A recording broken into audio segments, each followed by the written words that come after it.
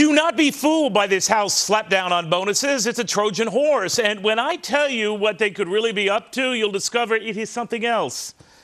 Maybe a Trojan horse's ass. Welcome, everybody. I'm Neil Cavuto, and here's the deal. It's a cookbook, and we're on the menu, all of us, a line-by-line, ingredient-by-ingredient recipe for going after the rich. First, by saying you're going after rich fools. You know, the kind who take bonuses for a job not at all well done.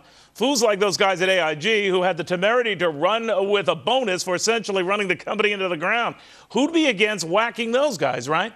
But back to my cookbook theme. This bonus tax is really just an appetizer. Because if you think Washington going to all of this trouble to zero in on the relative morsels of TARP-funded losers, then you're a loser. In fact, you're likely a target, and here's why.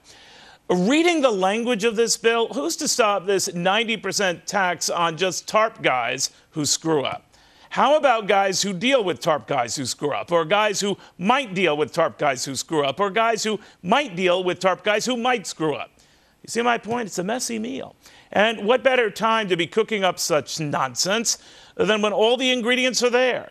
Rage at the rich, payback time for the rich, have at it at the rich, and they are. Now, trust me, my friends, this is just the opening salad salvo, if you're following me. And the main course hasn't even arrived because Washington is hungry, and guess who is on the plate?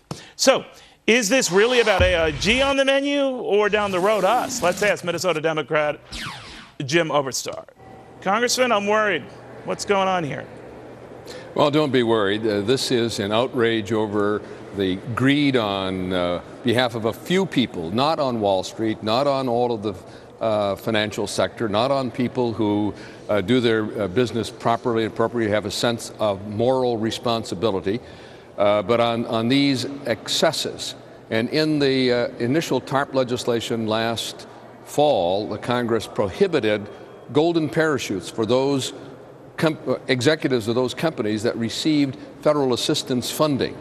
We didn't anticipate shouldn't you stop the bonuses? There was oversight there. There was a means by which to see whether they would do something like this. And Congress, I know you guys were swearing to me on a stack of Bibles after you found out about the AIG weekend retreat with the massages and all of that, that it wouldn't happen again, that there'd be oversight. So it sounds to me that you guys are trying to, you know, fix up and you know, cozy up the barn after the animals have already left. You should have dealt with it prior.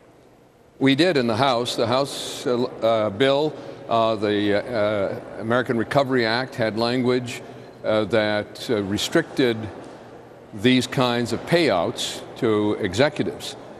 But when the bill was in conference, Treasury Department made probably an appropriate constitutional call, saying this would be in the nature of an ex post facto law prohibiting such bonuses under prior agreed to and signed contracts. And so the language was removed and other weaker language substituted for it.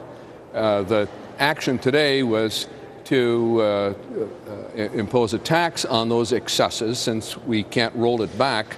And doing so be in violation of the Constitution. I read the language on this thing, Congressman, and while its genesis was this AIG abuse, and I'm all with you, Congressman, that, you know, you got guys accepting bonuses who dragged a company into the ground. They shouldn't get bonuses. You're quite right. But it should have been, as I argued at the outset, and I think you agreed, done beforehand. Nevertheless, now I'm worried that given this language about whether you deal in TARP funds, that you shouldn't be taking bonuses, and that it's possible that this extends to those who deal with TARP-funded concerns, that it extends to them. Who's to say that this goes way beyond just this tiny criminal crowd to a much larger crowd, and this isn't part of a broader agenda to stick it to the rich?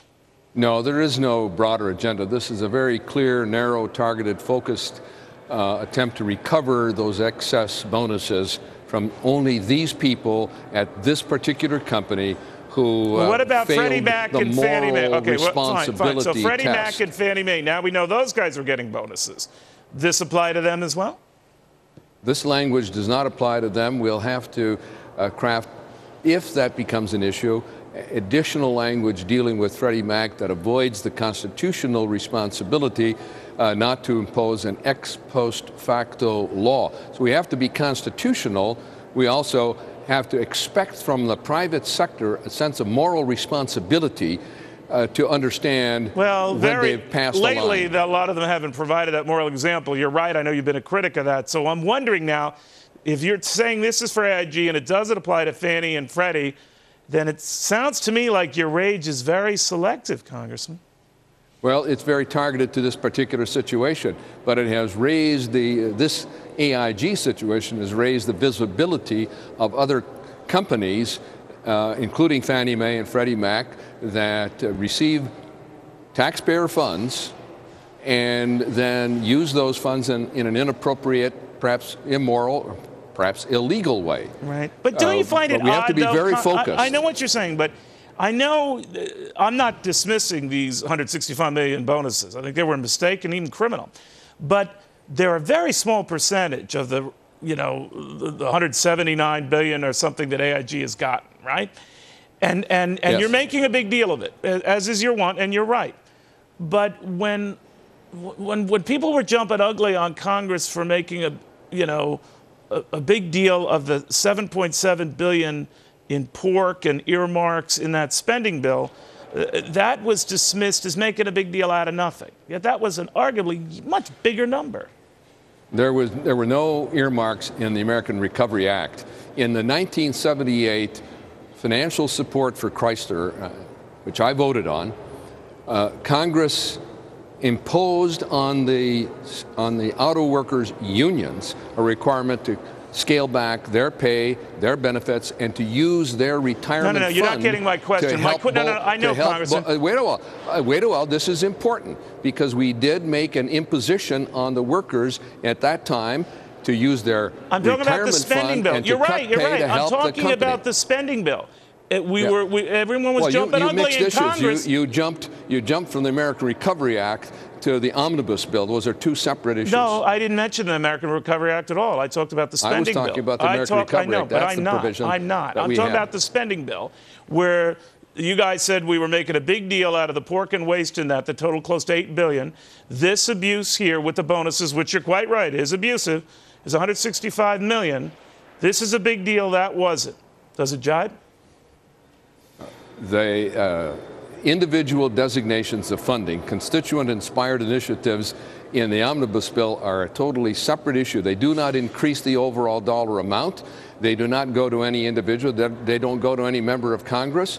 They are for public purposes. They are all subject to scrutiny. These bonuses were paid out not subject to public scrutiny, but subject to a contractual agreement by the workers that you should have been aware of. AIG. That you should have been aware of, right? Because it was all there in the 10Q. And that we attempted to deal with specific language in the House-passed bill, but which Treasury said would be unconstitutional. All right. Congressman, thank you. We'll see where this goes. You're welcome. Good to talk with you. All right. Well, as unappetizing as some of these long-term tax implications might be, former Treasury